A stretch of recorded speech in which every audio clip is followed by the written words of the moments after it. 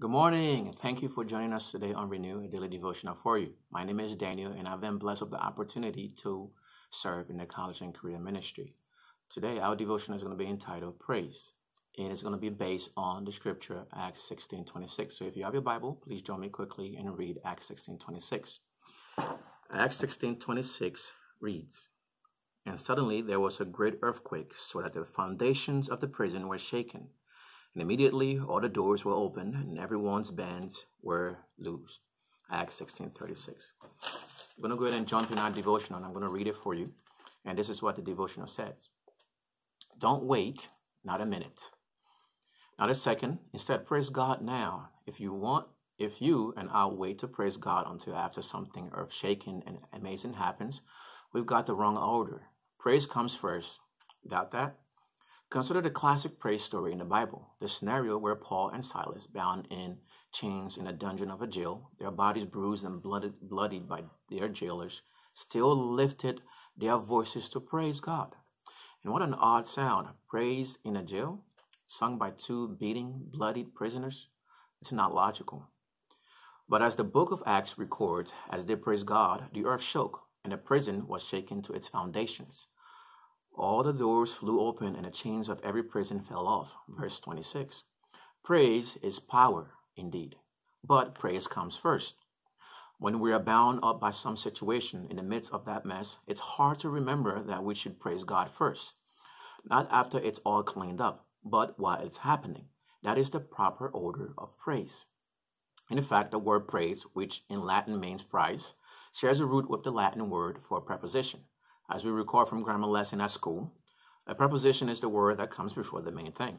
Such words hold the before position, the preposition setting up the main topic. In our spiritual lives, praise sits in that same place. It holds the preposition setting up God's power so it can follow, moving in our hearts and lives. And no prison chains can tie down that power. So don't wait for your chains to fall or your prison walls to crumble. Praise God first.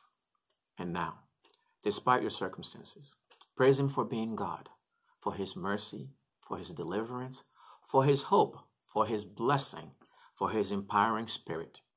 Then stand back. Your prison wall are coming down. Something that worship is a response after the Holy Spirit moves upon them. However, it's the other way around. Quick takeaway from this devotional we just went over. Just think about it for a minute. Paul and Silas in the prison. Okay, they've been beating, they've been bloody, and they have nowhere to turn but they turn to God. And in the midst of their trials and circumstances, you know what they did? Did they complain? No, they did not complain. Were they crying and wondering, why did I get into this mess? No, they did not do that. Instead, they praised God. They did not just praise God, but they sung unto God. Can you imagine the prisoners that just brought them in? The jailers that just brought them in, and looking on these guys and seeing how they're praising our God and worshiping our God in the midst of trials and circumstances were touched. And we know that one of those jailers accepted Christ as his personal savior because of these men's wonderful testimony of praising God in the midst of the circumstances. And quick takeaway again from this, one thing I really stood out to me is do not just praise God when things are going too well. Don't just go to God and just praise Him when things are so great. Oh, everything is going so well and smooth in life. Praise God at all times. That means in trials, in circumstances. My favorite Bible verse, 1 Thessalonians 5:18 says, "In everything give thanks, for this is the will of God in Christ Jesus concerning you."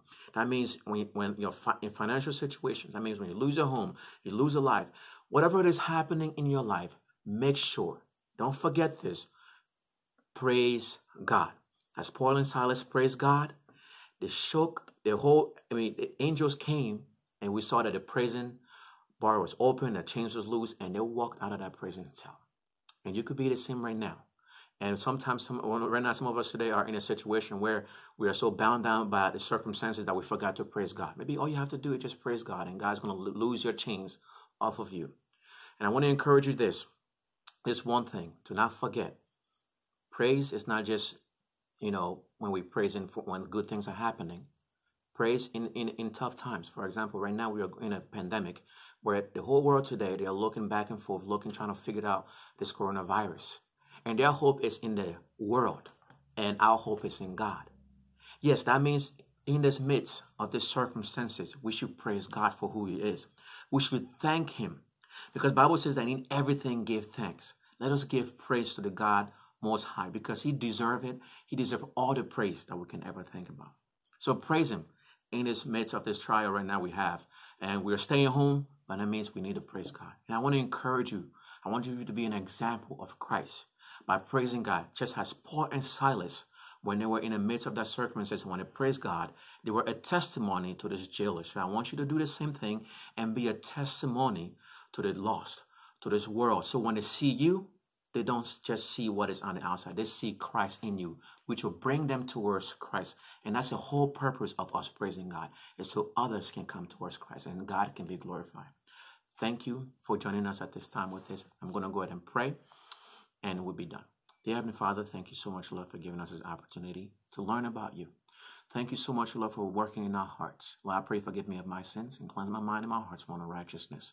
Lord, help me to give praise to you in every circumstance that I'm in, whether I'm bound or obeyed. So, Lord, help me to give you praise. And I pray for everyone here, oh Lord, that are watching, that they reconsider their current situation and give praise to you. Lord, we thank you for all you've done for our lives. We ask all this thing in Jesus' name we pray. Amen. Thank you again for joining us. And come again. We're going to be doing this again, 8:05 live. And I hope to be able to see you here again. Have a blessed day and take care.